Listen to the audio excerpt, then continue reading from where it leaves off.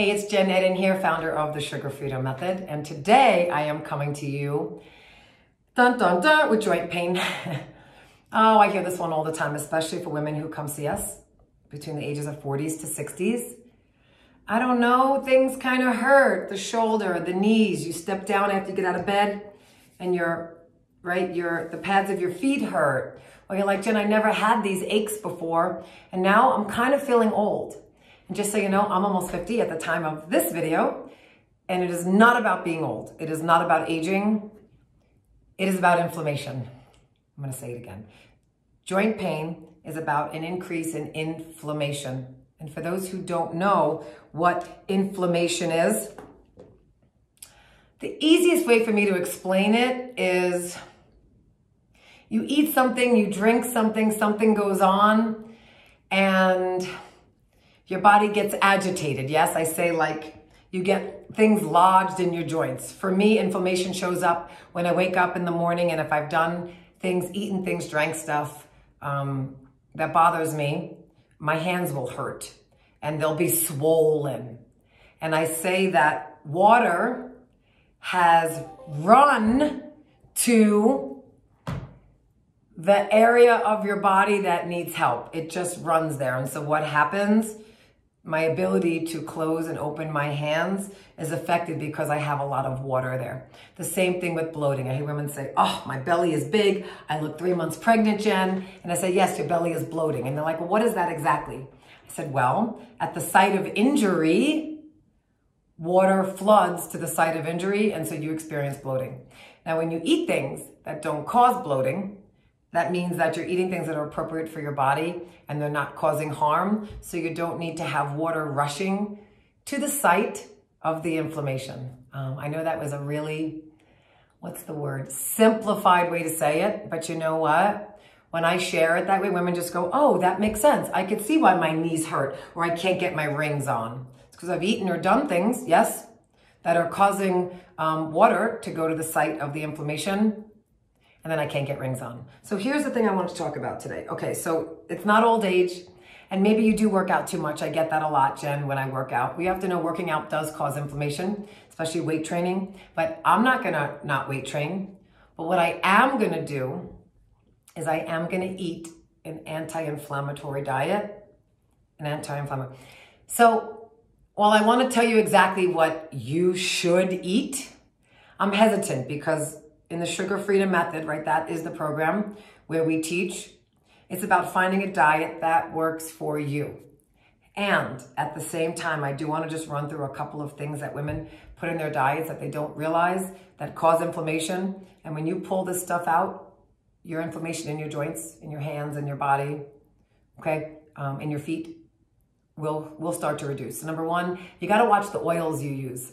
Oils are so inflammatory in this country, in every country, as far as I know. Got to watch your oils, but especially in the US. Okay, so you have a beautiful salad and maybe some delicious protein, healthy, could be even organic. And then you put this oil on it that's out there in the world. I'm going to tell you now, if it's not in a dark glass bottle and it's not extra virgin olive oil, that hasn't been used to heat anything up, but extra virgin olive oil is very unstable. So if you don't use that in your salad, you're getting an inflammatory oil. The other oil I recommend using is coconut oil to bake or to cook with. And if you don't like that, because it's a very vibrant taste, it's avocado oil. Okay, so the avocado oil is also a very good oil to use. All this other stuff out there, you can do your own research. I always say to do that, is highly inflammatory. So if you have that in your foods, please start taking a look at your oils. That's number one. Number two, everyone knows this, but I'm gonna say it because it's really important. Sugar is inflammatory.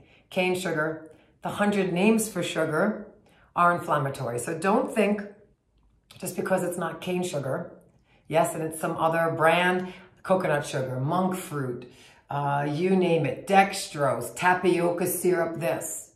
You take that stuff out and then you tell me how your joints feel. You will be surprised that even though this stuff they say is good for diabetics and is great, it's still sugar. It still impacts your insulin levels. Okay, when insulin spikes, you get inflamed. So please consider your sugars.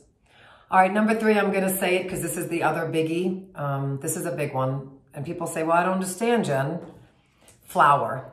I don't eat gluten. I eat, I'm going to say cauliflower flour, or, oh my God, there's cassava flour, or, God, there's a million out there, right? The buckwheat, the, I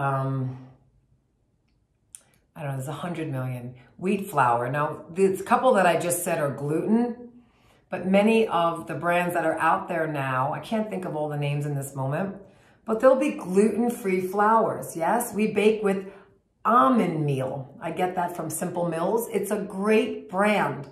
My kids enjoy it. So it's almond meal. It's nuts. It's not, right, gluten protein. It doesn't come from wheat. And you have to know that flour in general is inflammatory. I don't care what the box says or anyone else. You start pulling flour out of your diet, you tell me how you feel. Coupled with getting the sugar out and coupled with changing up your oils. I mean, there's many things I can talk about, but I always like to give you just a few things to think about, especially for joint pain. You go ahead and tell me how good you feel. Now, I could get into alcohol, which I won't. That also absolutely impacts your joints. But just talking food-wise and things that we would eat, okay, or drink on a daily basis, that's the stuff I want you to think about. So start there. Oh my gosh, let's get your joints and inflammation down. And no, we're not getting too old. Inflammation is just rising. Okay, amazing. As always, if you have not subscribed and you find my tips, tools, and strategies super helpful, come subscribe. I'd love you to be part of my community. And I'll talk to you real soon.